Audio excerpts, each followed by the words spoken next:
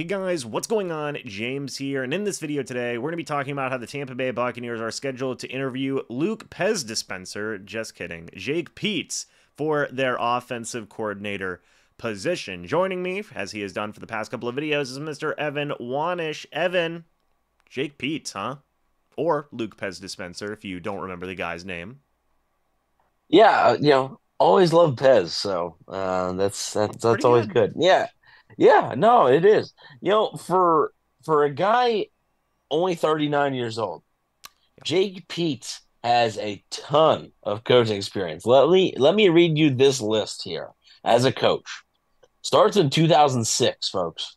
That's a young age to start as a not a head coach, but coaching.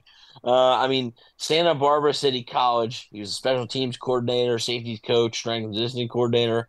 Went to UCLA, was a defensive assistant. Then in Jacksonville as the assistant quarterbacks coach. Then he went to Alabama as the offensive analyst. Then he went to Washington as an offensive quality control coach. Then he was with the Raiders in different roles from 2015 to 2017, including in 2017, he was the quarterbacks coach. In Alabama again in 2018 as an offensive analyst. 2019, he was the Panthers running backs coach. 2020, he was the Panthers quarterbacks coach. And then he went to LSU in 2021. It was the offensive coordinator and quarterbacks coach. And then he's been with the Rams for the past 2 seasons as the pass game specialist. He was even a scout for the Jacksonville Jaguars for a brief period of time. So, what this tells me, though, is obviously while he's young, he has a ton of coaching experience, a ton of different spots. And he's been a quarterbacks coach at multiple spots. And also, even though he was in college, he has been an offensive coordinator before, right? So he has experience of calling plays, of being in that role, and I think that matters. So I do think a guy like Jake Peetz could get a pretty significant look here by the Buccaneers. And obviously, there is a Baker Mayfield connection here. It was a short period of time, but Baker Mayfield played what was it, 5 or 6 games with the Rams in 2022. So Jake Peetz is familiar with Baker Mayfield a little bit. Baker's familiar with him a little bit. So we will see how this progresses. But I found it interesting. When I first heard that they were interviewing him, and I looked it up, and I was like, man, this guy is awfully young to be having this much coaching experience. So it is very interesting to see, and I do think he's a legit candidate for this job. Yeah, he started coaching when he was 21. I was doing the math while we were going down the list. But no, so many different organizations, right? I mean, awesome that he worked at Alabama, right, under a coach like Nick Saban. That's certainly great. Being an offensive coordinator at LSU, even if it's at the college level, I mean, LSU is one of the biggest and most professional college football programs you're going to find out there, right? So I feel like much like in a player who would play for one of those organizations, a coach who would coach at one of those organizations is still an extremely valuable experience, right? So I agree with you 100% on that point. As you said, a big thing here is his former connection with Baker Mayfield. 2022 to the present day, he was the pass game specialist, not even the coordinator, just a pass game specialist. What does that mean? I don't know.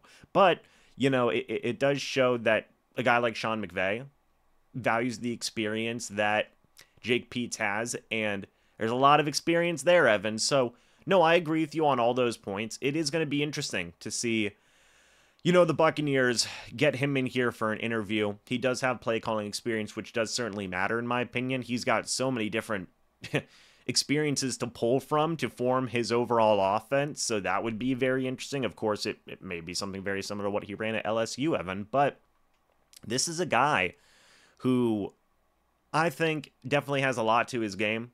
He's coming from the LA Rams and a Sean McVay. I mean, a lot of different coaching trees, to be fair. But, the fact that he's with the LA Rams right now definitely holds some value. I think that they're a very well-ran organization.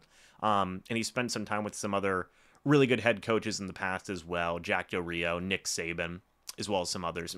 Matt Rule, But, this is a valuable candidate. In my opinion, he would be towards the top of my list. If not he would probably be my number one guy. What do you think?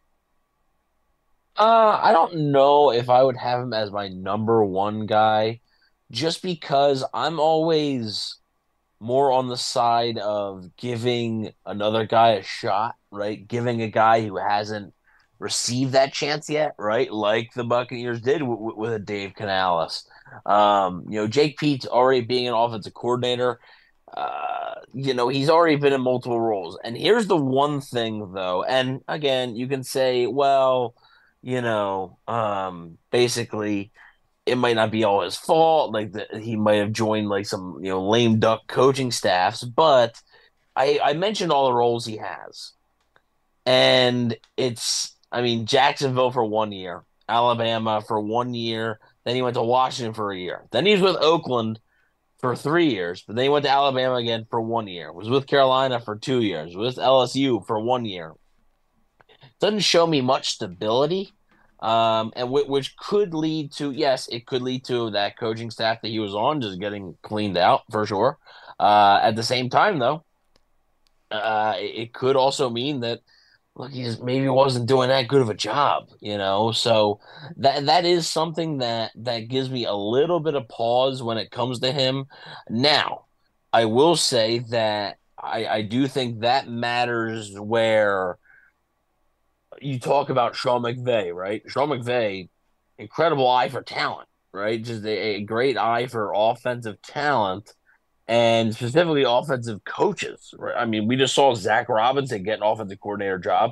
It's because Raheem Morris got the head coaching job. So we've seen the Sean McVay tree really develop here, and I do think that I mean he deserves an interview for sure. Jake Peetz, deserves an interview. It's just I don't know if he'd be my top choice because that does worry me a little bit, and I understand that LSU lost a lot of talent that season from the 2020 to the 2021 season, but LSU's record that year was 6-7, and their offense was very up and down. So it wasn't like they were a dominating offense anyway.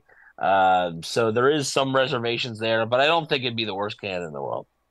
Yeah, I mean, Sean McVay was also a part of that Washington coaching staff in 2014 with Jake Peetz. So there is definitely a bit of a connection there. Not necessarily, maybe he was. I mean, people talk about that legendary coaching staff that the Washington team had back in, I think it was like 2013. Evan, is that correct? Yeah, it was every good head coach that you can think of in the NFL was on that staff. So I'm not going to list them off. It's Yeah, every good coach. Kyle Every good Shanahan. coach was on that staff. Yeah, Kyle Shanahan, Matt LaFleur, Mike McDaniel, Sean McVay. Those four were all there. Raheem Morris now Ra- on that. Raheem Morris was there as well. Dude, Bobby Slowick was on that Yep. staff. I didn't even Yeah, know that. it's He was out here coaching linebackers. So it is interesting. It is interesting. Mike Shanahan freaking knew what he was doing, I suppose. But essentially Jake Peetz was a year off on that from being a part of that legendary group as well. So, it'll be interesting. It'll be interesting to see what happens with this move. Of course, we'll just have to pay attention and stay locked in and see if Jake Peetz might end up becoming the offense coordinator. So, let us know your thoughts and opinions about this down in the comment section below, guys. It would be greatly appreciated. Go check out Evan's work over at BucsNation.com. Go check him out over on Instagram and the Cannon Fire podcast as well. But guys, thanks so much for watching this video. Hope y'all enjoyed. As always, we'll see you guys in the next video or the next live stream. But until then, and as always, guys, goodbye for now, and go Bucs.